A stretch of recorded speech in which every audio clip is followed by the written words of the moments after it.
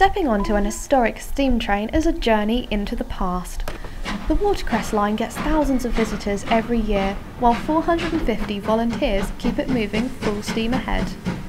The railway is now working on restoring their flagship locomotive. The Canadian Pacific train was used during World War II and has just reached an important milestone as its frame was lifted onto its wheels. The project brings volunteers in with stories and love for the steam trains, but has also given retirees a new purpose.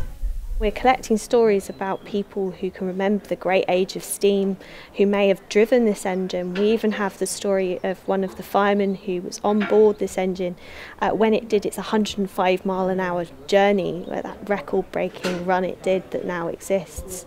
And he says in his oral history, "I got on board and I was just told to shovel coal. I didn't realise what I was going to be part of." And it's that amazing story that exists because of this engine. We've actually got a volunteer. His mum used to work in a machine shop in the Second World War building parts for this engine, and he now restores the engine she worked on, which is a lovely kind of story to tell.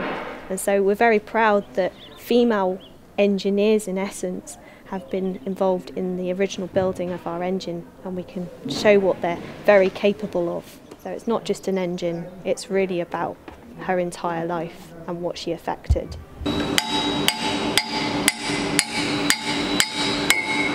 I'm here at Eastleigh Works where the Canadian Pacific is being restored, as you can see behind me. The frame has just been lifted onto the wheels, but there's plenty more to do. Most of it is being done by volunteers and they're hoping it will be restored by 2019.